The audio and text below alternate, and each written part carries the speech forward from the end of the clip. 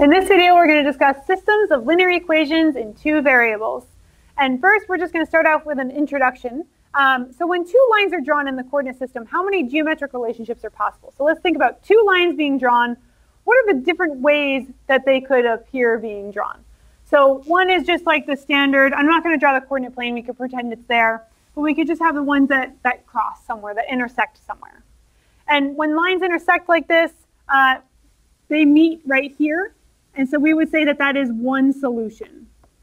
So we define a solution of a system of equations, that point that's on both lines.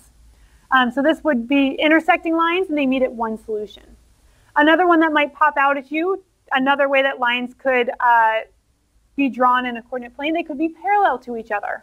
And one thing we know about parallel lines is that they don't actually ever intersect.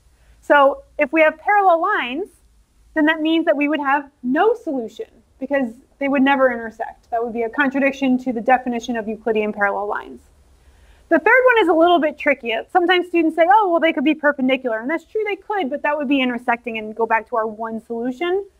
The third thing that two lines could do is they could actually overlap with each other. They could actually be the same line.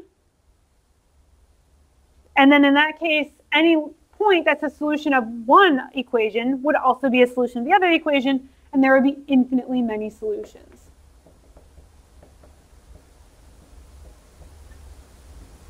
Now, how can we recognize if we're given equations, whether there's going to be one solution, no solution, or infinitely many solutions?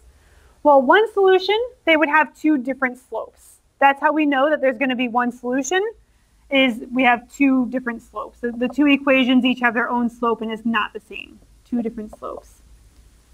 For no solution and infinitely many solutions, they have the same slope. So in both cases, they have the same slope. So what's the difference between no solution and infinitely many solutions? Well, in this case, the two lines have the same slope, but they have different y-intercepts.